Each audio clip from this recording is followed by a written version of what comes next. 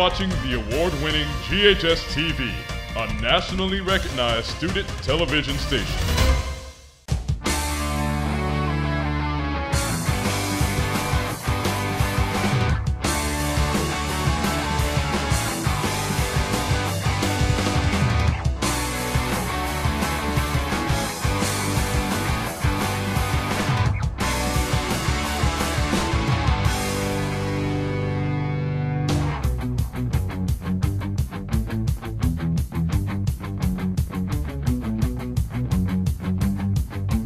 Hello and welcome to this week's edition of GHS-TV's award-winning talk show, Crosstalk. I'm your host, Kaitlyn Poindexter. Each week, we discuss topics important to our diverse community. As COVID-19 continues to threaten Americans, there is some hope in sight. The FDA has approved Pfizer's vaccine for emergency use, and a second vaccine from Moderna should be approved soon. After the Herculean effort to approve a vaccine, now comes the even harder part: administering the vaccines. Here to talk more about the county's COVID numbers and the vaccine distribution plan is Dr. Elisa Haushalter, Director of the Shelby County Health Department. Dr. Haushalter, thank you for taking the time to speak with me today. Thank you for having me here today. The big news of the week is the FDA approval of the COVID-19 vaccine. When will Shelby County see its first vaccinations, or have they already happened? We'll actually be seeing our first vaccinations later this week. The hospitals will receive vaccine first, and they're scheduled to start vaccinating their team members either late Friday or over the weekend.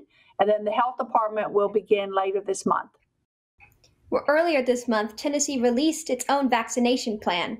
Can you talk about who gets it first, second, etc., and where do you go to get it? It's a great question. The vaccine will be rolled out in phases. So the first phase is 1A1, and that is for healthcare workers, EMS providers, and other first responders, those in nursing homes and other long-term care facilities, but primarily those who are most at risk of being exposed or spreading it to others.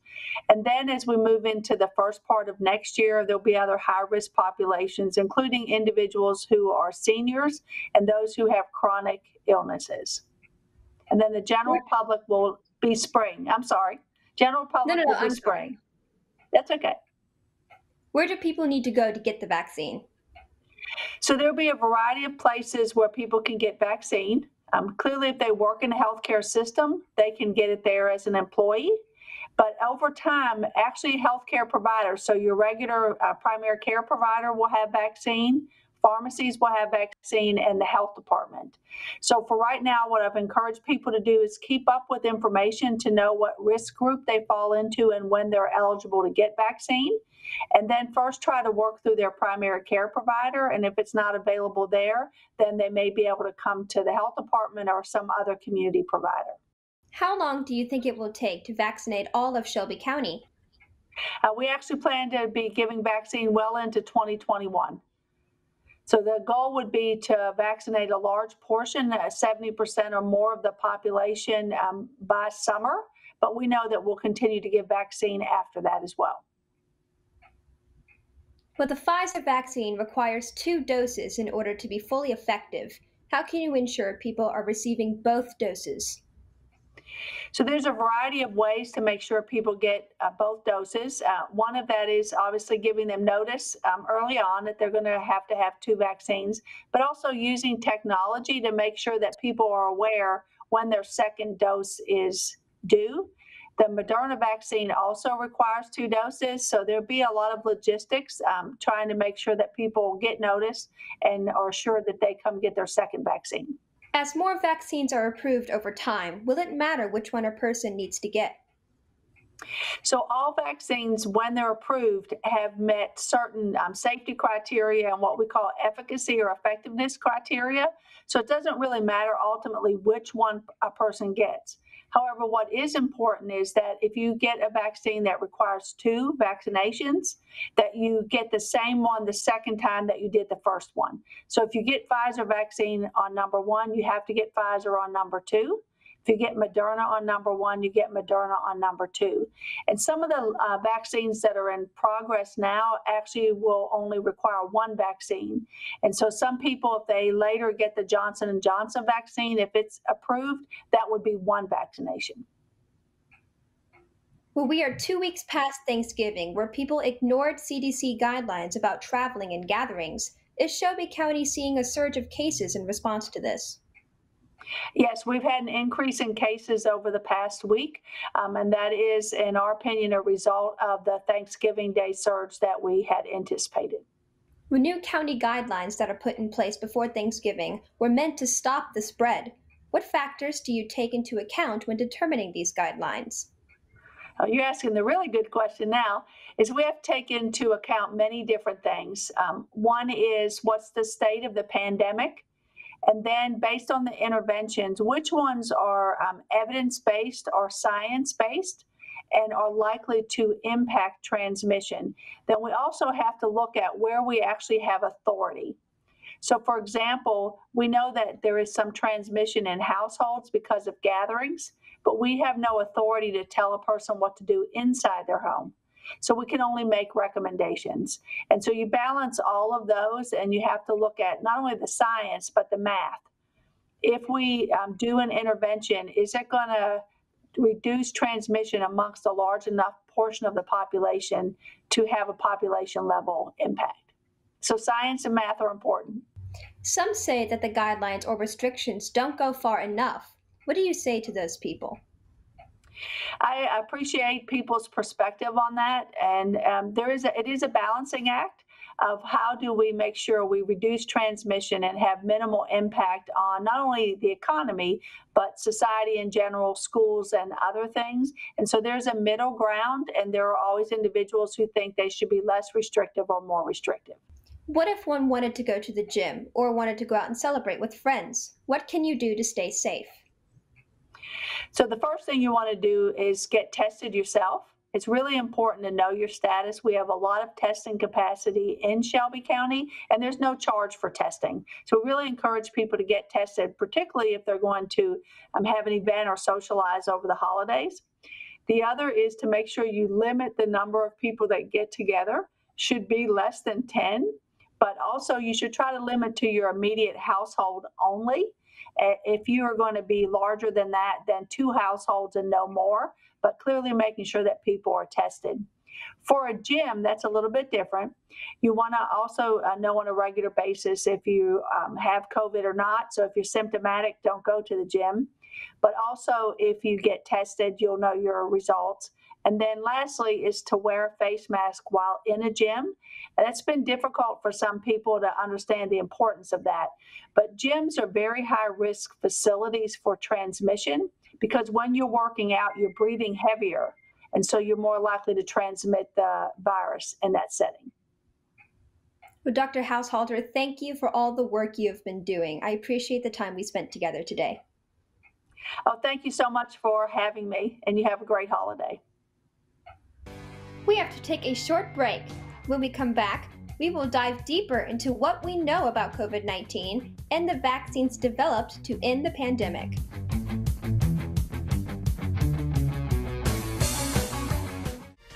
GHS-TV started in 1982, and it was just a couple of cameras, a couple of on-air personality, and it's really grown into what you see today. It's a multi-million-dollar studio with top-of-the-line technology. Being able to operate, all of the machinery in the control room, being able to use all of our software and hardware that we have around the studio is a great skill because this is top-of-the-line equipment. I feel like this class has brightened my horizon. It's something that I never thought I would be doing, especially as a student. GHS-TV is probably one of the most hands-on experiences a student will ever get in their lifetime. Welcome back to Crosstalk.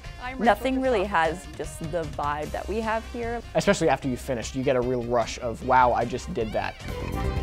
By the time a student graduates from Germantown High School, they will know pretty much every position there is, from producing to directing to on-air work. You learn time management, you learn organization, you learn how to work with people, how to better communicate with people. We put a lot on them, and they have to be able to have the responsibility and the knowledge to get everything that we ask them. I had very little experience, so in the past 3 years, the skills that I've learned have absolutely exponentially grown. The class has actually helped me figure out that I want to go to college for journalism. When a student graduates, they are the best possible version of themselves that they can be. Thanks for tuning in. We'll see you tomorrow.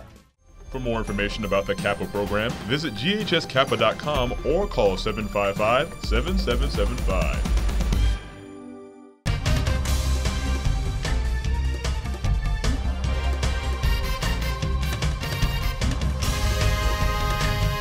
You're watching the award-winning GHS-TV, a nationally recognized student television station.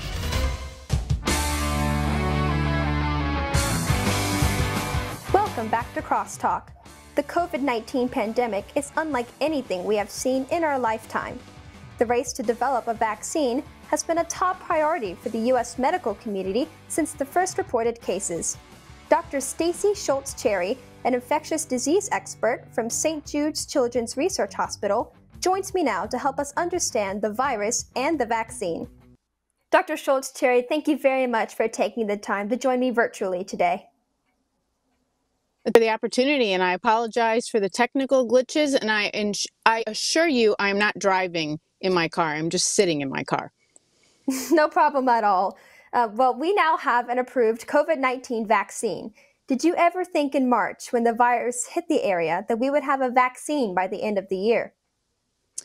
We were all hopeful because while it seems like the vaccine was very rapid, and it was in many ways. A lot of that was from Operation Warp Speed, which was funded, funding from the U.S. government to speed things up. But many of these platforms and actual vaccines have been in the works for many, many years, which is why, while it was rapid, it was a very long process to get to where we are today.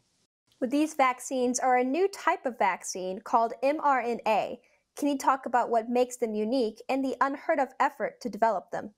Sure. And it's important to note that these vaccines, the mRNA-based vaccines, have been in the works for many, many years for lots of different viruses and bacteria. So what it actually is taking a piece of basically nucleic acid or the building blocks that your body uses to make a protein.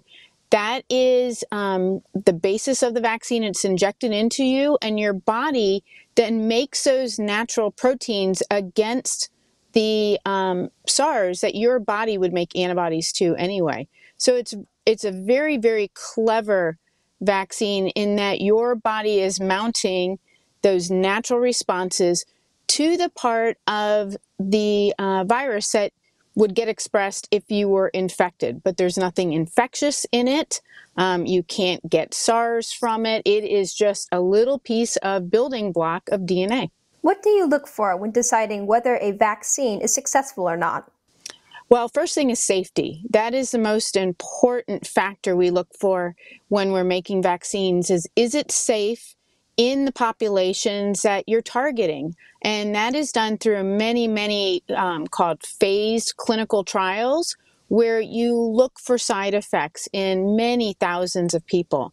And then once you know it's safe, what you're looking for is either that you mount very good responses against that virus so that you have protective responses, or that it actually blocks you from getting infected with the virus completely.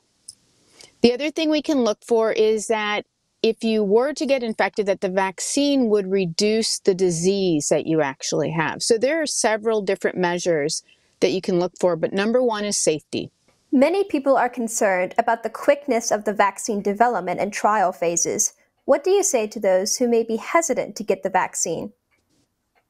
Yeah, it's a great question, and it's something that people need to understand that these vaccines and the platforms that are being used have been in basically being developed for, I think for the mRNA vaccine, I've heard 17 years.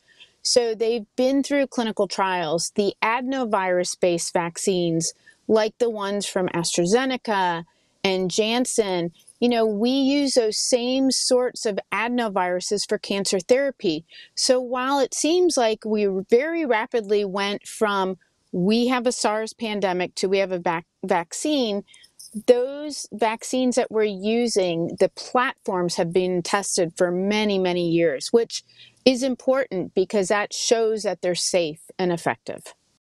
Earlier, you mentioned phased clinical trials. How has St. Jude contributed to the research on the virus and the vaccine? Oh, great question. So St. Jude, we are doing, we're looking at responses that people have to infection, to the vaccine. And as you've seen on the news, that St. Jude is actually participating in one of the clinical trials for the AstraZeneca or the Janssen vaccine. So we are, very important to us that we're not just protecting our patient population, but that we're protecting the community. And we're doing that by, trying to understand more about SARS and what's the best way to protect yourself from it. What have we learned about COVID-19 since February, March, and what answers are we still looking for? Well, we've learned that when people do get infected, that they make very strong host responses that will protect them. We've learned a lot about how this virus is transmitting, and that we could have super spreader events where you have, an area or a situation where many, many people get infected. We know that it came from an animal, but we don't know what animal species. We don't know how it crossed from animals, what happened. So there's still a lot to learn because there are a lot of coronaviruses still out there in nature, and we need to understand much more about them so that we can either predict or prevent another SARS-CoV-2 pandemic. How can we as a country be better prepared for the next viral outbreak? Well, there's always going to be a next one. There's always going to be a new strain of flu. We expect flu pandemics about every 30 years. So we need to listen to our public health officials, listen to the scientists. If there's a vaccine available, get the vaccine. If it's safe for you, your doctor recommends it, do it. If there are public health measures that you can take, wearing a mask or social distancing, you can do that. One thing that we've seen that I'm not sure we would have ever predicted is that this year we're having very little to no influenza circulation.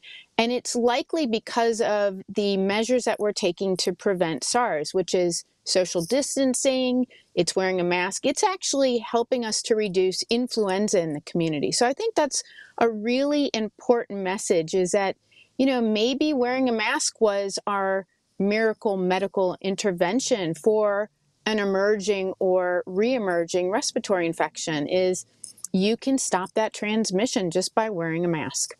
Well, Dr. Schultz-Terry, this was a fabulous conversation. Thank you for all the hard work you do, and thank you for joining me today. Thank you so much, and I apologize. I thank you for your patience. Have a great holidays. You as well. After the break, we will discuss current treatments for hospitalized COVID patients.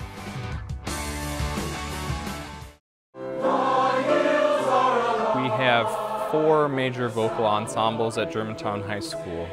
There's a large chorale with about 50 to 60 students, a women's chorus, our chamber choir, which is an elite ensemble of 18 singers, and a contemporary a cappella group, which is about 16 singers.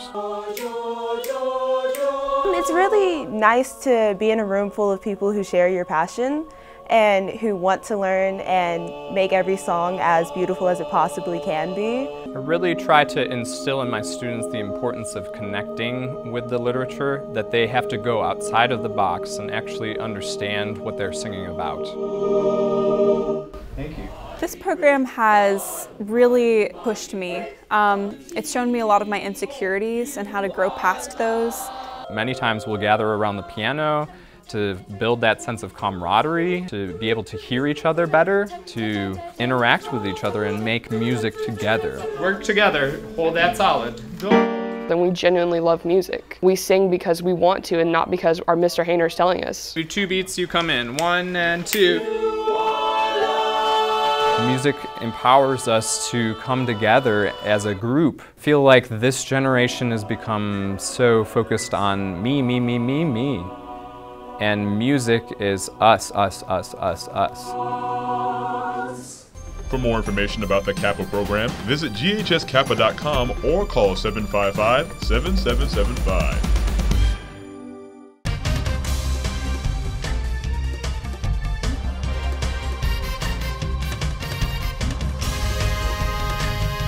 You're watching the award-winning GHS-TV, a nationally recognized student television station.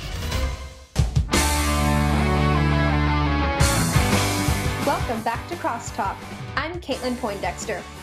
Local hospitals are feeling the strain again as the post-Thanksgiving COVID-19 surge continues. As our knowledge of the virus has changed, so too have the treatments. Here to explain the care COVID-19 patients receive is Dr. Shanelo Animalu, infectious disease specialist from UT Health Science Center. She also treats patients at Methodist University Hospital.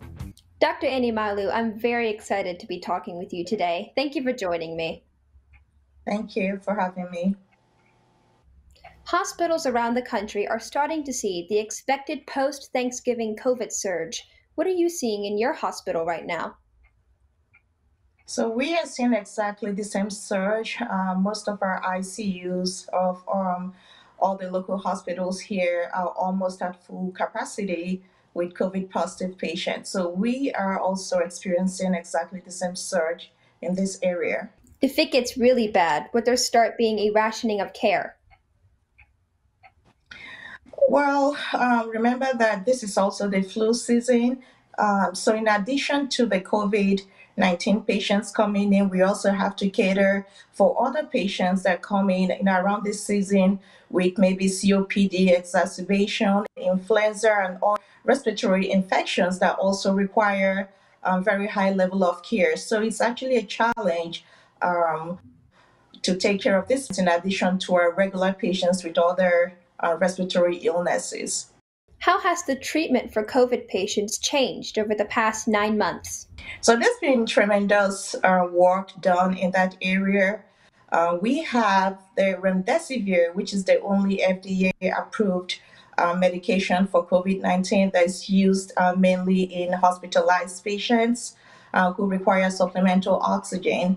In addition to that, we now have at least 2 monoclonal antibodies available to our outpatients with COVID-19. These are patients basically that have mild to moderate illnesses that can quickly progress to severe illnesses. So the use of these monoclonal antibodies that are now available is something that would kind of help halt that progression to severe disease as well as hospitalization.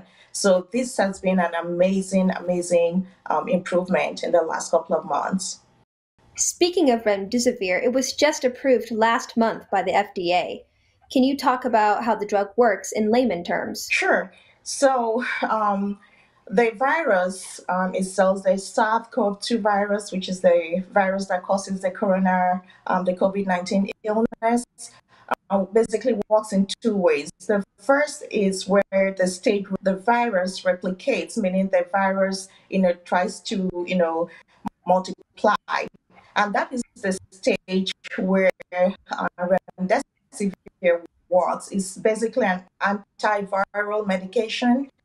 So what it does is when it's given early in the disease, usually within 10 days, it helps to prevent replication of the virus.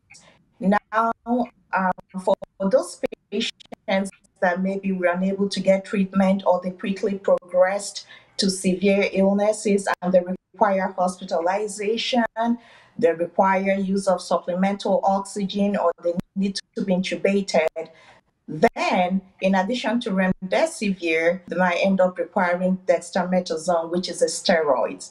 How will treatments change now that we have an approved vaccine? Now that the vaccine, this week basically is the first week that most places all around the country are beginning the active process of vaccination. Right now, being targeted to that population, basically those that are frontliners, like the emergency room physicians and nurses and doctors that take care of COVID patients, respiratory therapists, and as well as nursing home residents or people that live in commuted environments. So we're still continuing with our active treatment because it's going to take a while for the entire population to get vaccinated. So right now it's just a small number of people, those in the front lines, that are receiving the vaccination. So treatment is still very, very important because we still have those, we can see what's happening all over the country. People are being admitted thousands a day. So we still need those treatment modalities available for them. Is the lack of personal protective equipment for doctors and nurses still an issue? Well, I can speak for facilities here in the Memphis and greater Memphis areas. We've been lucky that so far we have adequate PPEs available to frontliners. So hopefully this will continue, especially now with the vaccination in place. So unlike that initial time around the March, April, May area where there was acute shortage of PPEs, now we do have PPEs available, and so we're thankful for that. We haven't yet touched on the effect of viruses on medical professionals. What toll has this pandemic had on you, the nurses, and the other ICU staff? So this has actually tried most of us to the core. And this is a reminder of what we have signed up to do. And it's taken a lot of emotional and psychological toll on most of us that have to for these patients. So this is a part that people actually don't see, where you have to watch your patients die. As a physician myself, it's always a loss when you lose a patient. So it comes with its own emotional and psychological toll.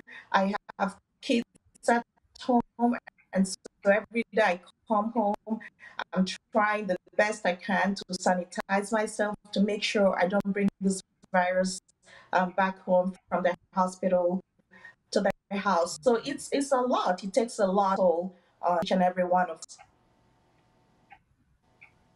Well, Dr. Animalo, this was a great discussion. We thank you for all the hard work you have done to save lives. We appreciate you being here today. Thank you so much for having me, and stay safe. Again, thank you to all our guests for coming on today's show. The information they provided is so crucial as we move into the next phase of this pandemic. For more information on our programming, please check us out on the web at ghstv.org, where we are streaming live 24 hours a day. You can also check us out on Facebook and Twitter. I'm Kaitlyn Poindexter. From all of us here at GHS-TV, thank you for watching Crosstalk, and I hope to see you again.